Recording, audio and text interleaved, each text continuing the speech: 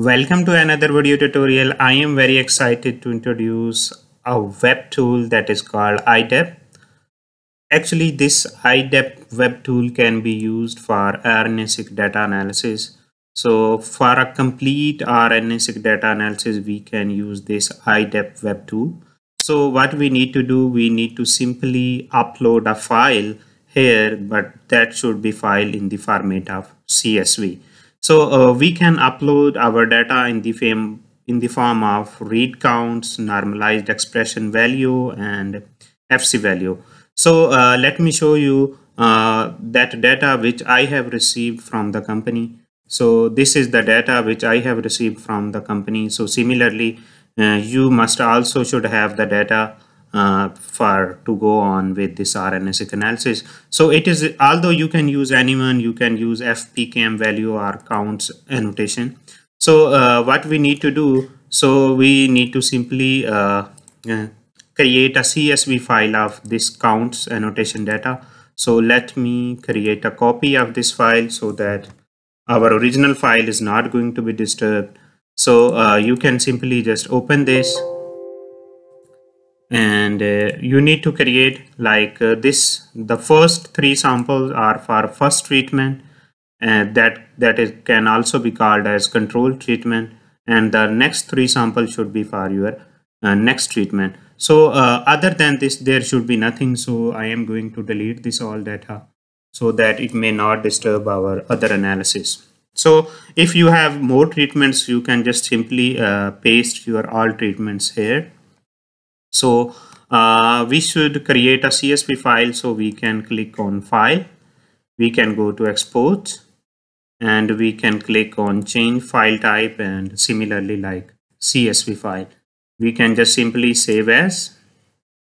So it will ask you to the save. So we can save its name as demo file for video.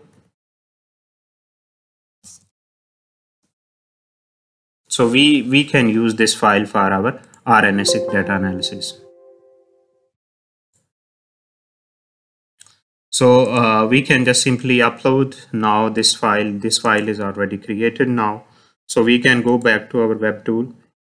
So this is web tool. So before going into the upload of expression data, we should select our species, because in my case the species is Oryza sativa. So we can select Oryza sativa. Yeah, we can select Oryza sativa indica group, and we can click on browse, and can go to the desktop where I have saved that file, like this RNA Seq data. Yeah, here that is our file which we have just created, their CSV file. So we can double click on this, that file will be started to upload here. So we can see that you should have a good internet connection so that it can just upload your file easily. So it will not take much of your time. So we can see that file is uploading is complete. So now it is reading and pre-processing the data. So it will just take few seconds. So let me introduce you this web tool. Actually, this web tool is already published in BMC Bioinformatics, and it has already integrated 63 packages of R language. So going back to our data, so we have we can see that our list is already uploaded here. So here mutant type 1, 2, 3, this is the control, and the wild type. All the read counts data have been uploaded. So now we can go and select our pre-process and check our selection criteria. So we can simply click on pre-process. So although you can select according to your own choice, you can design your x-axis and y-axis, but I don't recommend these all to change. You can simply just leave them as such or by default. And yeah, here we can see that this is the number of total read counts in mutant type and the wild type. So you can also change if you want, and if you have more treatments, you can simply click here, and you want to compare one by one, you can also do that. But let's now go to the heat map, how we can generate heat map of RNA Seq data. We can simply click on this tab of heat map.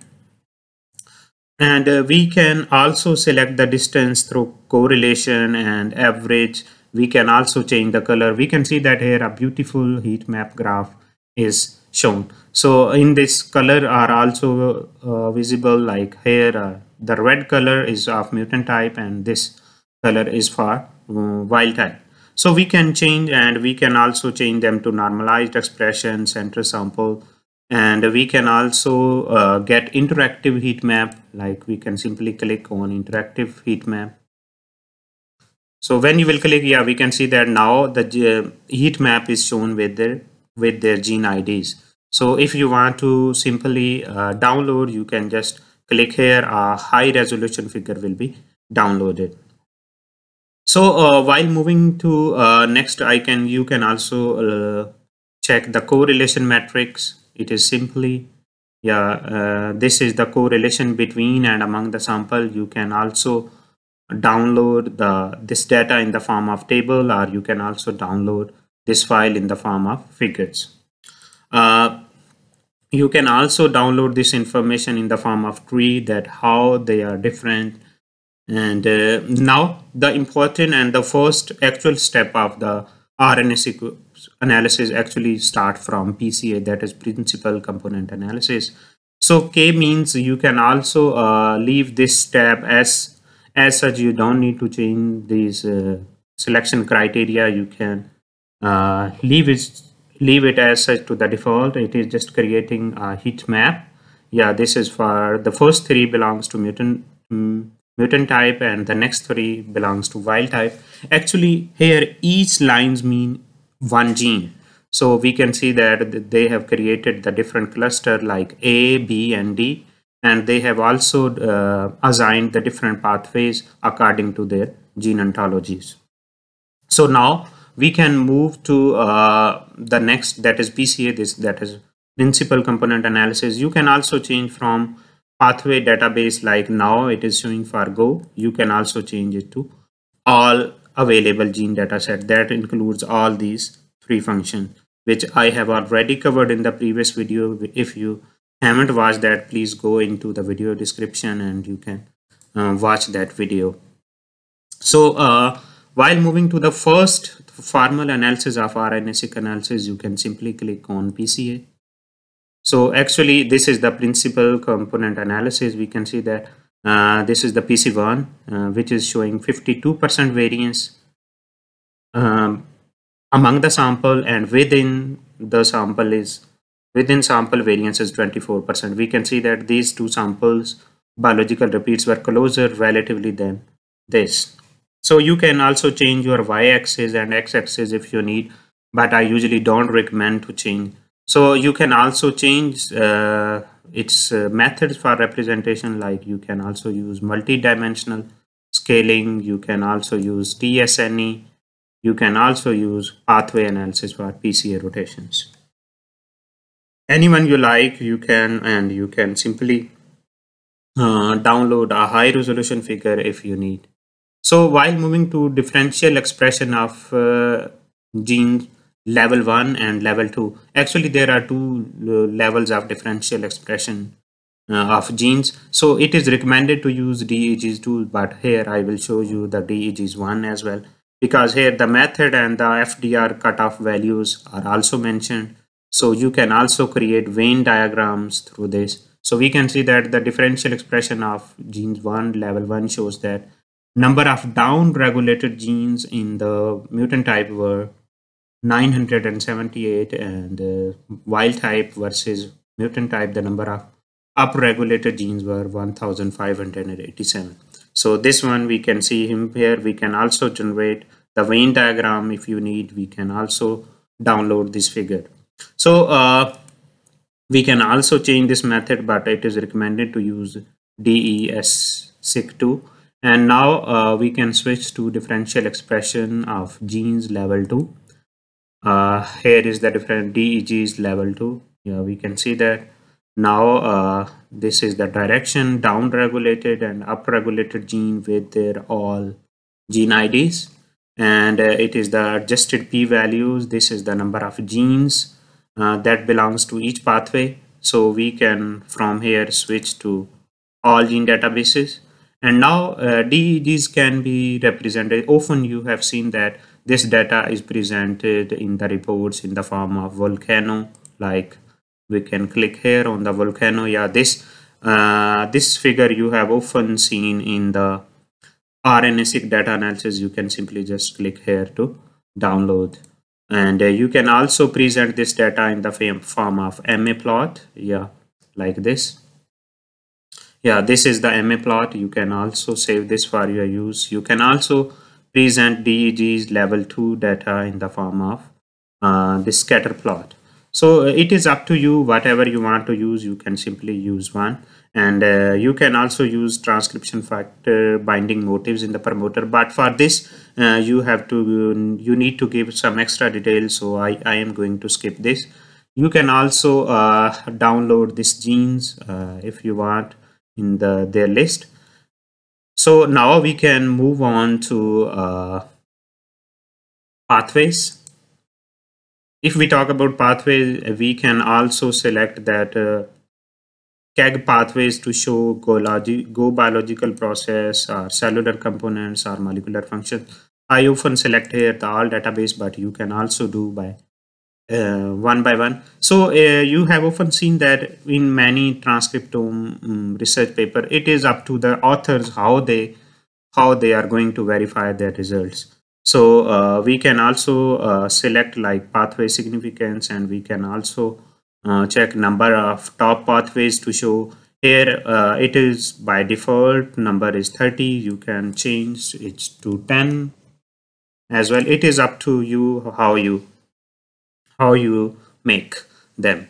So here we can see that now from here we can select the KEGG analysis, chromosome, protein complex, nucleosome, DNA packaging, whatever you want. You can simply just click here and you can generate your heat map in the form of, and you can also make a pathway tree just by clicking on this.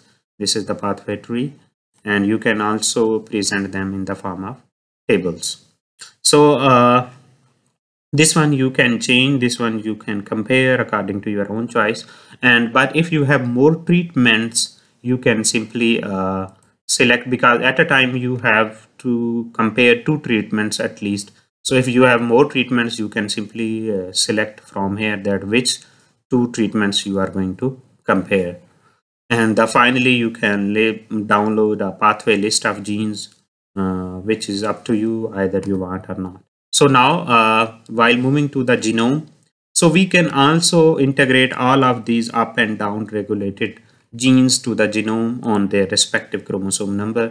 So when we will click on this genome, we can see that as rice has 12 chromosomes, and it is clear from the picture that number of all the genes on the chromosomes 12 were mostly upregulated, because here we can see that all are red dots. Each dot mean one gene.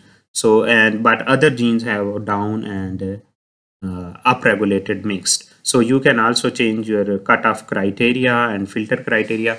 But again, I will say this, I don't recommend to change. And you can also present these results of pathway in the form of bicluster. So when you will click on the bicluster, you can, a heat map will also be visible. And if you want for like the biological process, cellular components, or if you want for all genes, it is up to you. So while moving to the network, you can also create a network diagram using WGCNA. So this is the network diagram showing, we can see that this is gene dendrogram and modules. So we can see the important number of genes and their network, how they are regulating your phenotype. So that's all. Hope so you have liked the video. And if you have still any question in the creation of data set, or how if you face any problem in the uploading of data into this website, so please let me know in the comments. And if you like my video, please subscribe to my channel. Thank you for watching. Bye bye.